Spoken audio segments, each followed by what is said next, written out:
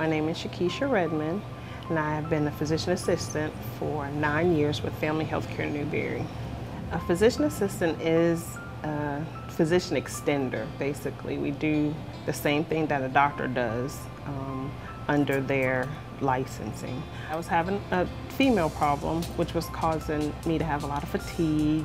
It was just starting to interfere with my family life, my work a little bit, to the point that I was kind of tired most of the time.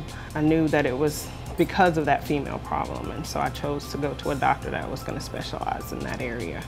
I was very picky about who I would see in the community. I chose a doctor at Newberry Hospital because I lived and worked in that area, and two, because I wanted to have somebody who was new and had up-and-coming technology. And there was a new procedure called the endometrial ablation, and I wanted to have that procedure done. Dr. Smythe is a very knowledgeable doctor, and he went through the whole procedure, explained to me about the two different types of procedure that you can have done for the endometrial ablation.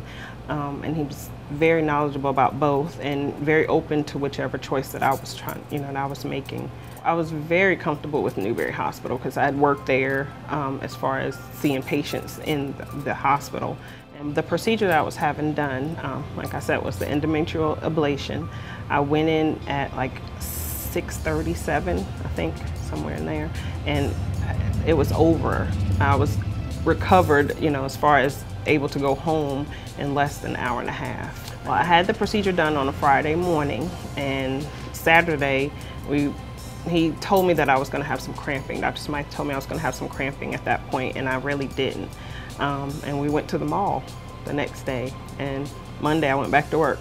Based on my personal experience, I would recommend other patients, other people in the community, yes, to use Newberry Hospital because it was a great experience that I had.